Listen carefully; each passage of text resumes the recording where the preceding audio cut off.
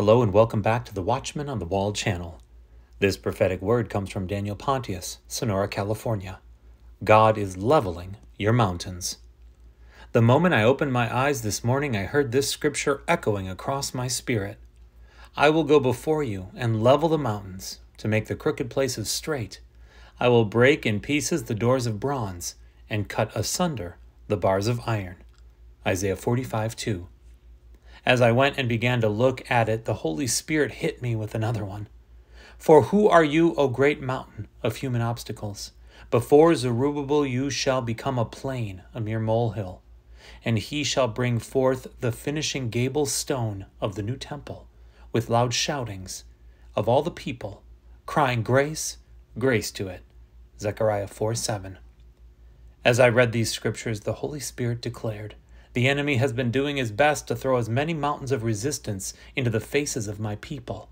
But my anointing is going to break down and move, dismantle, and destroy every one of them.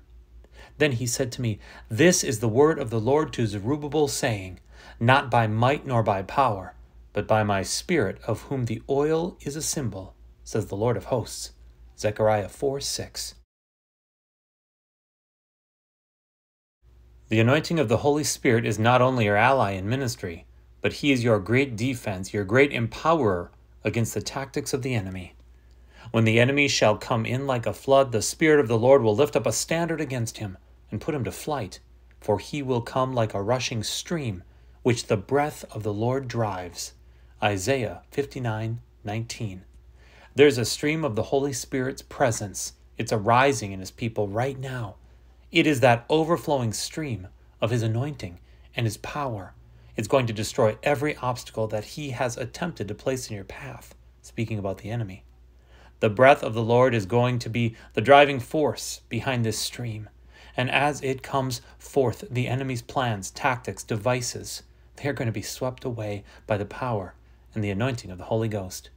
Those mountains you're facing, they are about to shrink in size like you never thought possible before.